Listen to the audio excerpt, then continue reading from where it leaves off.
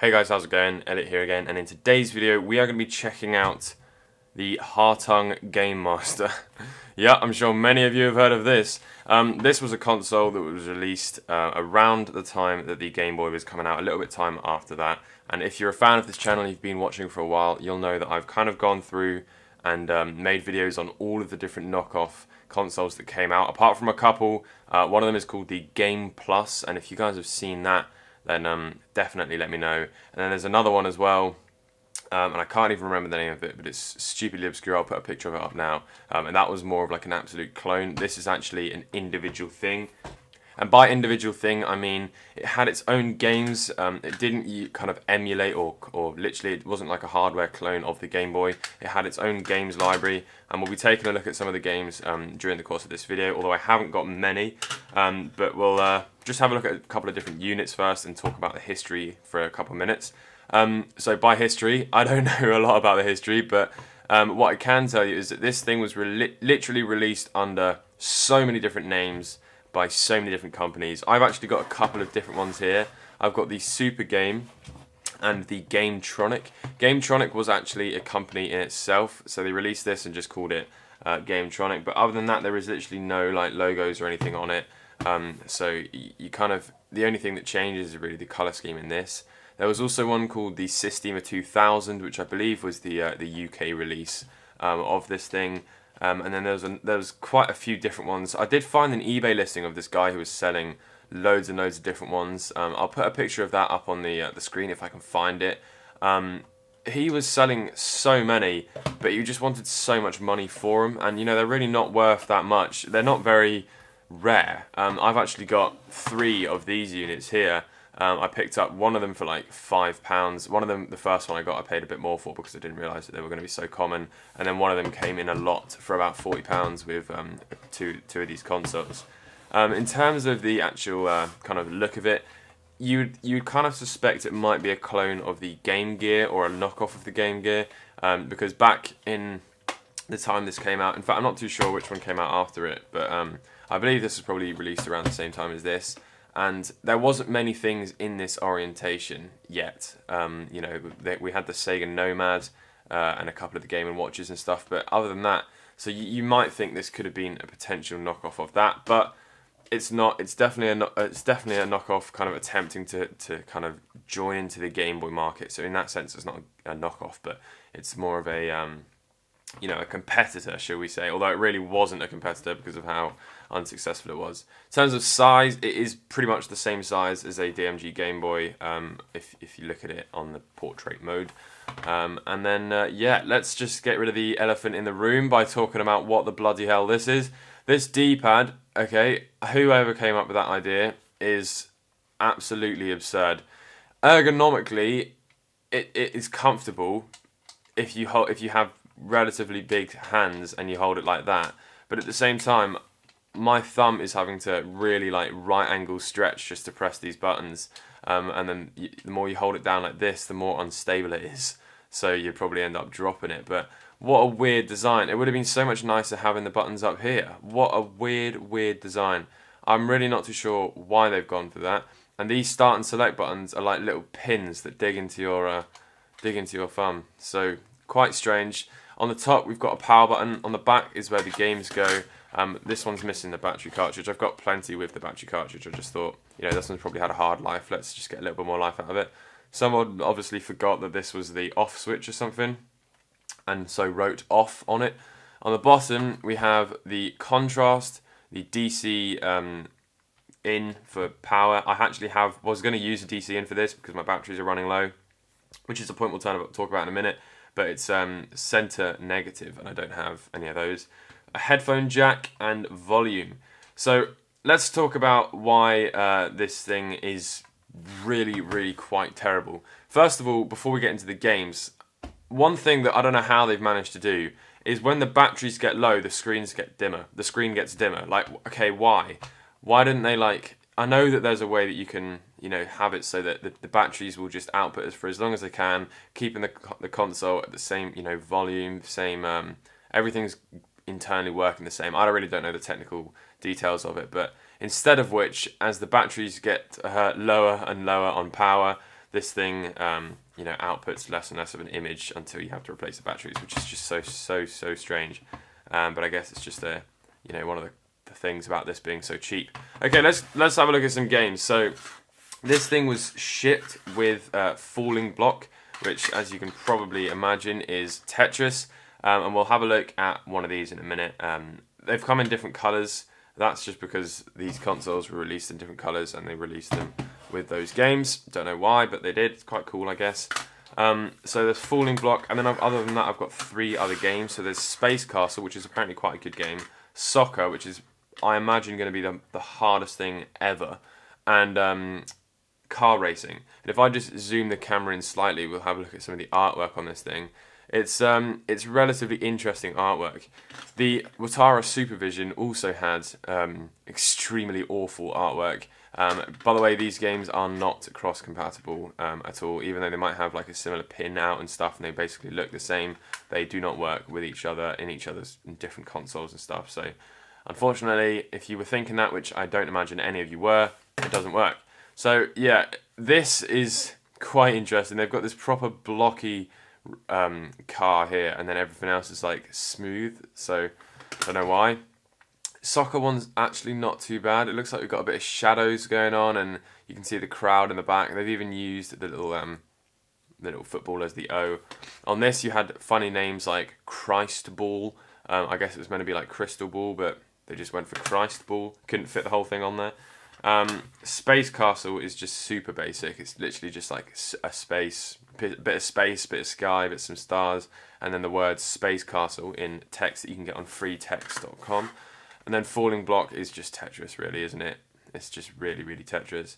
And there's nothing else on here. The pins are absolutely exposed. They wobble inside. It's not the best build quality, but okay, let's have a look at the actual games in action. In fact, I'm going to keep the screen zoomed in. Okay, so let's pop a game in the back here. We'll have a look at Falling Block first because it's the kind of most common one. And this thing doesn't work, by the way, without a game in it. So if you buy it and it's broken, make sure you have a game or clean the contacts, and I'm sure it'll be fine. Okay, so here's Falling Block. Now, one of these, the volume doesn't work, so we're going to have to work out which one that is. But let's just have a go. So press start. Okay, I think this is the one with the volume doesn't work. Oh, no. Okay, here we go. Although we probably don't want the volume on because it's quite bad. Okay, so this is quite a strange thing. When you press down, you can't... Oh, no, wait. I don't know. Is it this one? Oh, yeah, no. When you press B, it just drops straight down. You can't move it. So, you know, in the actual Tetris, you can, you know, kind of press down and then it speeds up and goes a bit quicker. You can't do that in this. You just have to kind of find out where you want it and then press B and it drops. So, yeah, it's not a bad game of Tetris. You can see there's some weird stuff going on with the screen. That's because I'm having to kind of slightly angle it. But it's also because the screens do that. Old LCD screens have a tendency to do that. If you haven't worked out by now, the music is very painful. So we're going to turn that down because I don't want to have to listen to more of that. But yeah, it's a game of Tetris, isn't it? You can see that how pixely the screen is compared to the Game Boy. It's really like basic. The Game Plus, if you guys have heard of that, is really similar to this.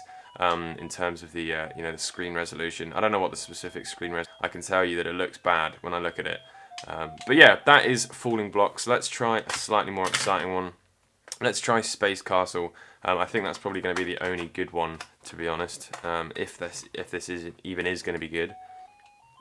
Now Ashens did a video on this, and he said this is kind of like a boss rush game, and I haven't actually tried it out yet, but I imagine it's probably what it is. Oh, I died. I seem to be moving really smoothly at the bottom, which is quite nice. I don't know what we're meant to be shooting. Oh, it is actually, you're meant to be you're shooting pixel by pixel that castle, and then dodging the bullets at the bottom.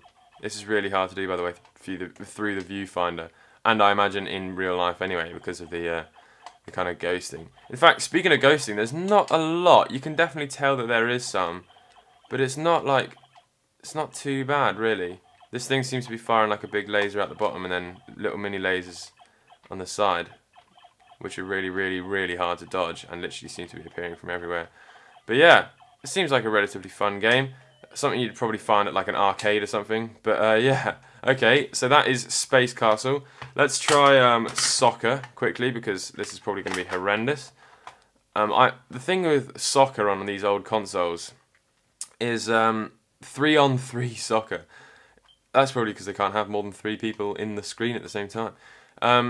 The thing about soccer on consoles like this, there's no real way to tell what is going on or who you are, where the ball. I mean, this person, the second I move, is moving with me. So which way am we even going? I imagine it's got to be this way.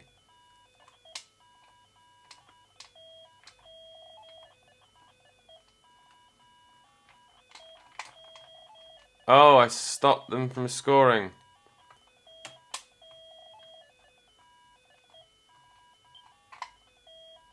Oh my god. It's actually not too bad. If you know what's going on. Tackle him. Yes, we stopped the ball. Okay, have we got it? No. Oh my god, what is going on? I don't know who I am.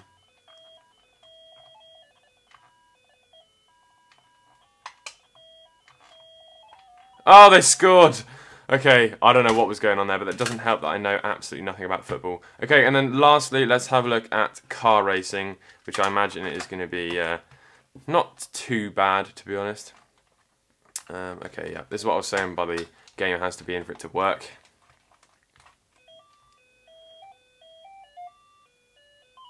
Super Australia. Shout out to my Australian viewers. Come on, let's just get this over with. Okay, so we've got some sort of a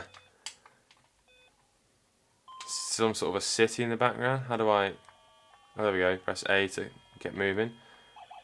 Oh, I went into the side. Oh, I overtook someone, I think, or are they coming up behind me? I don't know. Oh my lord, this is very difficult.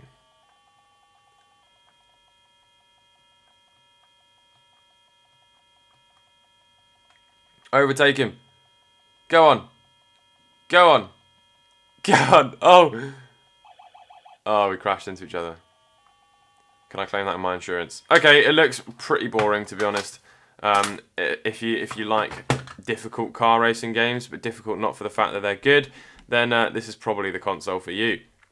So, what do I say? I've been wanting to make this video for a long time because of just how obscure this is and how weird it is, and I haven't done a retro handheld extravaganza in a very, very long time. In terms of kind of a score, I would say it's probably like a 4 out of 10, if 10 being the Game Boy and 1 being a pop station or a Pound World LCD game. It's not bad, but it's certainly not good. You can definitely tell why this didn't do very well in the market. I don't know how much these were new, but I imagine if you spend an extra £20, you could have gotten the Game Boy. The games are all pretty horrendous. I don't think that the Falling Block is a bad version of Tetris, but once you got used to the dynamic of not having, to be able to move it down quicker and having such awful audio that it makes your ears bleed, then it's probably not that bad. Space Castle is probably good if you're good at those kind of arcade games where you're having to move around and dodge bullets. Soccer's probably good if you... Well, I don't know about that one, and yeah, there's nothing to say about car racing. Okay, well, I hope you guys have enjoyed this video. If you did, please leave a like. If you're new to the channel, subscribe, and I'll catch you in the next video. Peace.